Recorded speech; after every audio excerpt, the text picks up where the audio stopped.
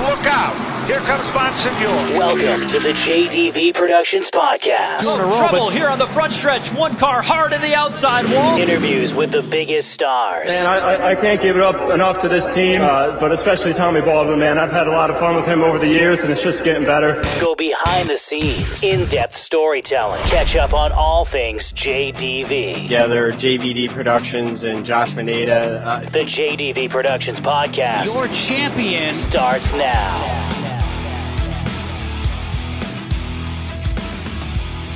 Welcome back to episode 5 of the JDV Productions podcast. My name is Josh Vanada, CEO and promoter of JDV Productions, and I'm your host. Today I am joined by, I'm really not sure actually how to introduce him because he wears so many different hats in the local racing scene, but I'm joined by the one and only Kyle Souza. Welcome to the podcast, bud. Hey, Josh, thanks for having me on. Appreciate it. And looking forward to some race chat, getting closer to that race season. It seems like it's less than a month away just about now. So. I know. Don't remind me. I was talking with my wife this morning, just like you're at that point of the preseason prep where, you know, you cross 5 things off the list, but you added 15 in the same day. So even though you got things done, the list is still, it's not growing, it's multiplying. Yeah, it's only going to get worse. Believe me, I feel the pain. Well, Kyle, we like to begin the same way with everybody, which is to just share a little bit about how you got involved in motorsports. So share with our listeners how you got the itch. Yeah, listening to some of the other podcasts, I think my story is kind of similar with the family connection. Certainly grew up in the sport. My dad's been involved in racing definitely longer than I've been alive for most of his life as well.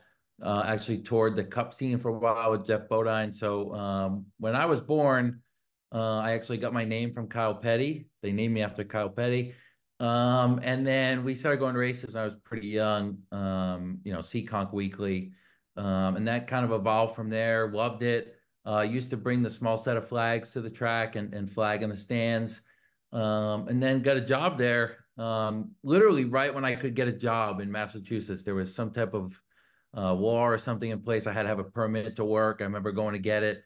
And I started there and it just kind of spiraled from there.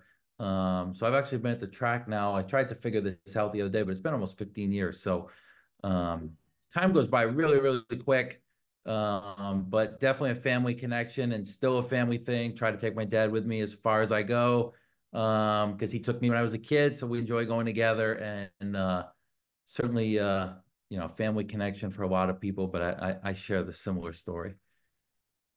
Yeah, and we actually share the same home track, which is Seekonk Speedway. It's where I grew up. My brother still races there. He was the Triple Crown champion in 2023 and came up a runner-up to Rick Martin for the Sport Truck Championship. So, Kyle, I'm not really sure where to begin on everything you do. I think maybe we'll just say that you're still active to some degree in the officiating side. I know you're the race director on the Friday nights for some of the divisions for Seekonk's Fast Friday program.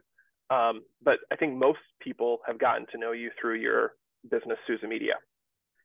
Yeah. Like I said, I've been involved in Seekonk 15 or so years. Really taking the race director role for me is just the next step. I've been involved in the officiating for just about all 15 years in some capacity, whether it be on the flag stand or watching races on the back straightaway with a radio, helping to make calls. So not really too much of a jump for me. I know it's a title, but something I've been doing for a long time. Involved at the track as well in the PR department with Ed and the team we have over there. Social media, stories, certainly love doing that.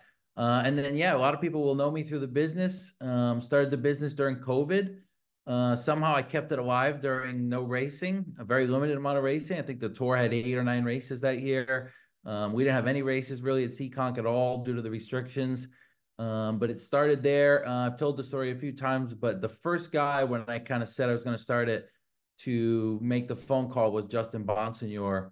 And I give him all the credit in the world for giving me a shot. He helped me get going. And I kind of had a full circle with him a couple of weeks ago down in Daytona to be with him at Daytona for his ARCA debut. So enjoy working with him a lot. Been with him since the beginning. Had some great clients along the way that are no longer with me. Stan Mertz just retired, was a client right from the beginning as well. And I've had other clients that have been with me from day one that are still with me.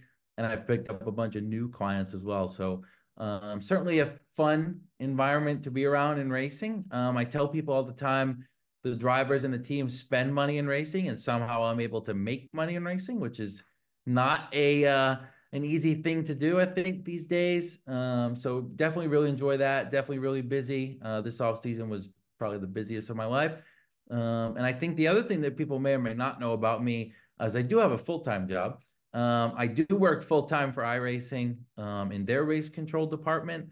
So I'm one of the stewards there that kind of assesses incidents and makes suspensions if we have to, or stuff like that. So I do that during the day as well. So I do wear a lot of hats. I am a husband as well. So it's certainly busy. And like I said, the race season coming up here, it's definitely going to get even busier, as I know it will for you and everybody else. But I love it. Enjoy the sport. Enjoy the people more than anything. And I think you, as somebody that's been to multiple different tracks and dealt with a lot of people in racing, will probably share a similar assessment that, to me, it's about the people, the relationships you build, and the enjoyment we have at the races.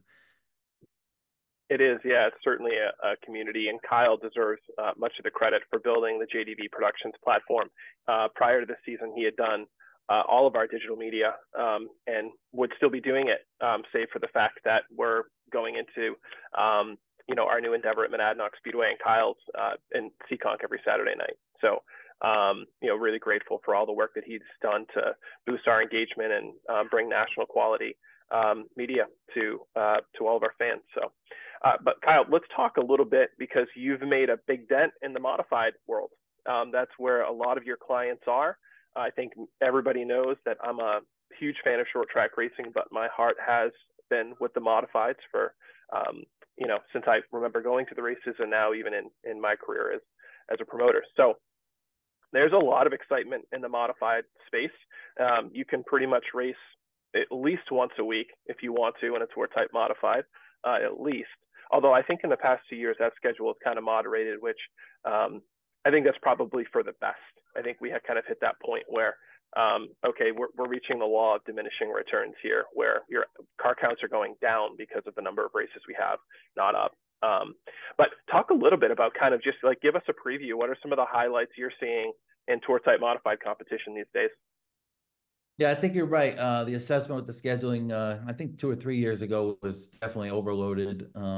I think the reality of it is it's good for the race teams. There's some value options out there that you can run, whether you want to run a touring series style pit stop race, whether you want to run a short track weekly environment with an SK modified, or you want to run some open modified racing. That really, the person open modified racing is pretty good for the environment. So I think there's a lot of races out there. I've said over the last couple of years, I don't know that it's the best thing for some of the fans that might be listening, because obviously it costs money to get into the tracks, and it's tough for me to make a schedule where I want to go to work, never mind for some of the fans. But I do think it's gotten better here rolling into 2024. I think you've seen some of the divisions kind of rework their scheduling, and in weird ways, I think, work with each other to see what another division put out for a schedule and try to book around that, so there's not conflictions for some of these teams that want to run all of them. So I think the general sentiment is it's gotten better. And I think the general sentiment with some of these teams is they have a lot of options, and they're going to run a lot more races than they've probably ever run in their life.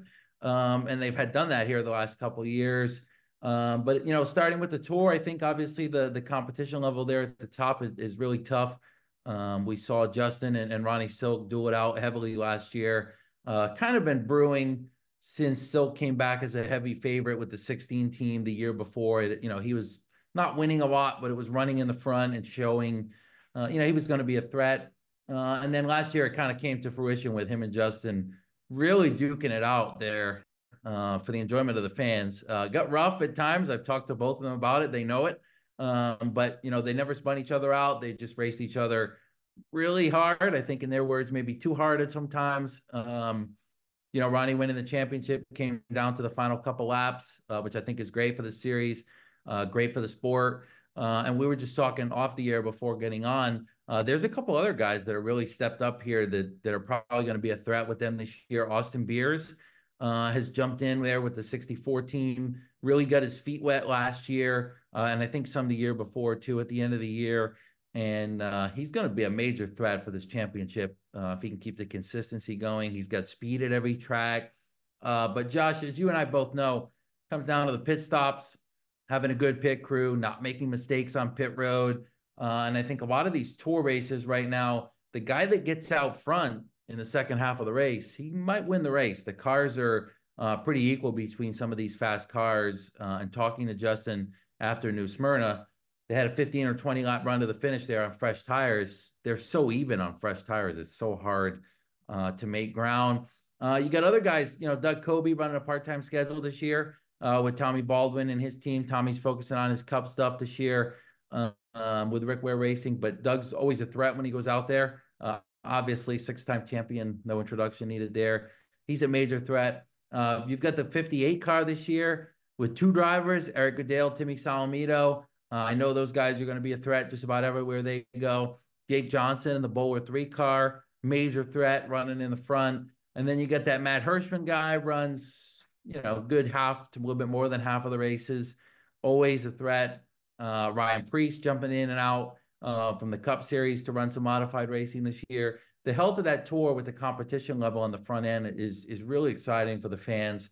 If you go to a modified race and you're watching Matt Hirschman, Ryan Priest, Justin Bonsignor, Ronnie Silk battle it out, plus a bunch of other guys I didn't mention. The competition level is certainly really high there at the front, and I think their racing in that championship is going to come down to the wire. And I would say, if it got rough last year, I would expect there to be some interesting moments this year as well, with a little bit of a shorter schedule too. The points are going to matter more and more as we get to the second half of the season. So definitely an exciting time to watch a modified tour race. I'll put it that way.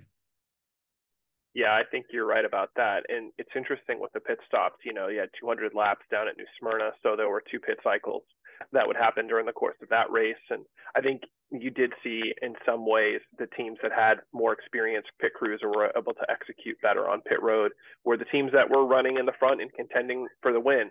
I think I had posted after that race, though, that it looked like much of 2023 had continued. It was Ron Silk and Justin Bonsignor at the front.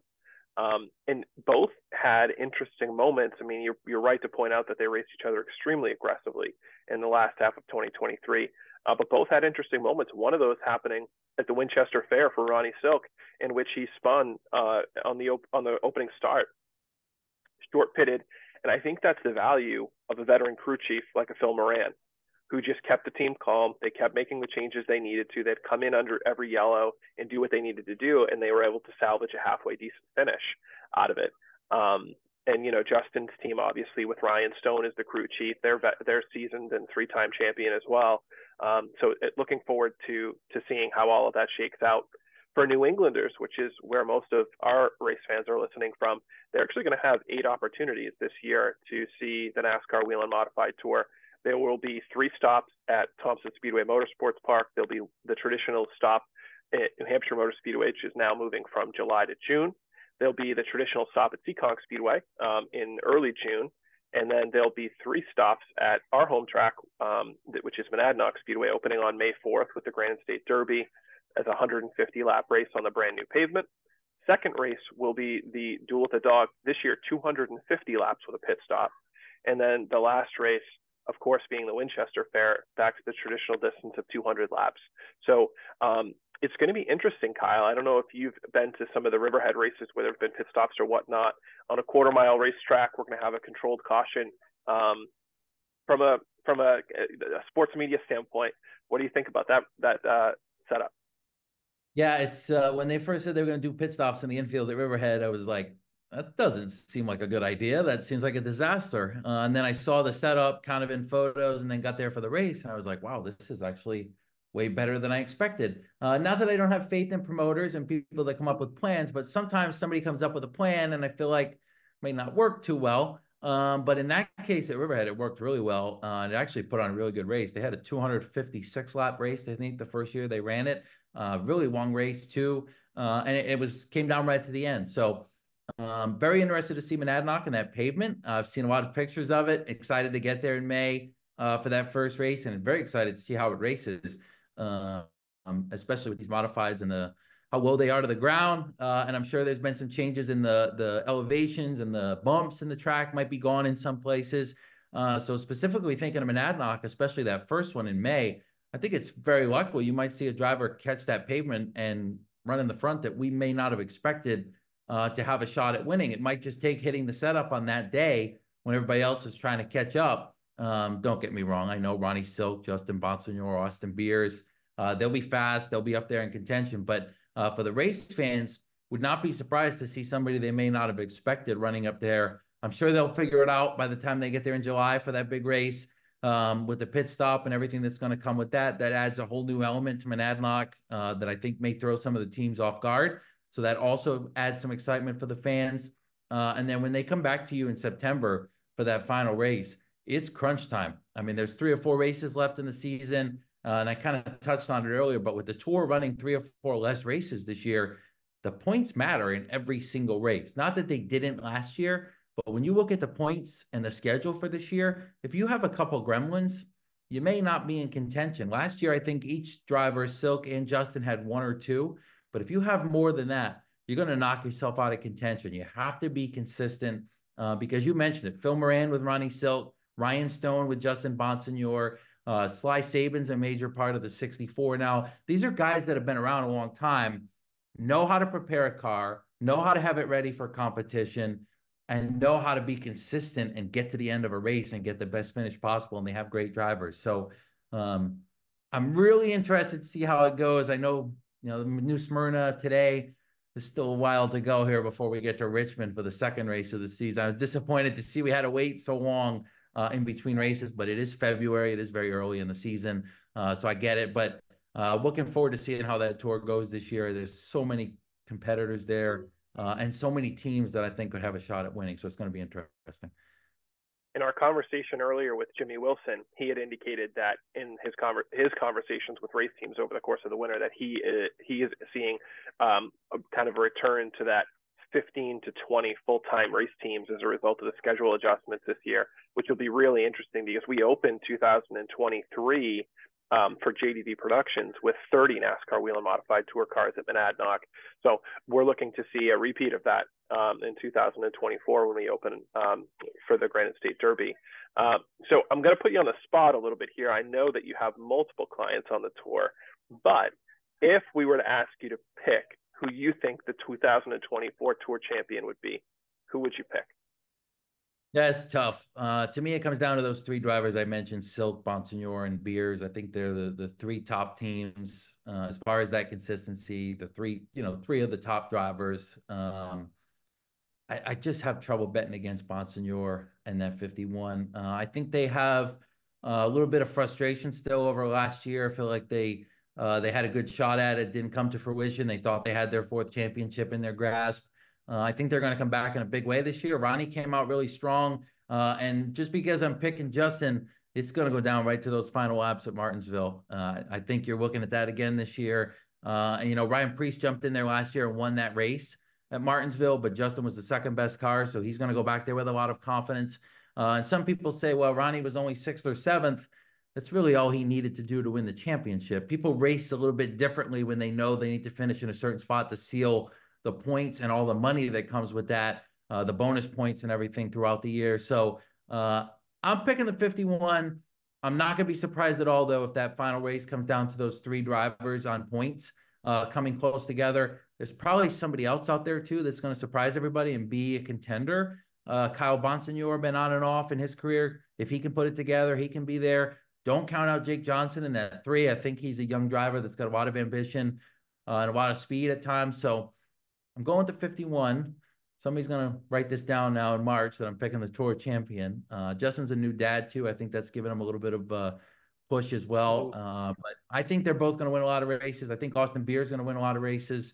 And I think New Englanders are going to hear those 3 names over and over. We're going to shove those 3 names down your throat. You're going to see them a lot on the JDV Productions page, I'm sure, too, leading into the Monadnock races, because those are the 3 guys that everybody's going to be watching as the season goes along.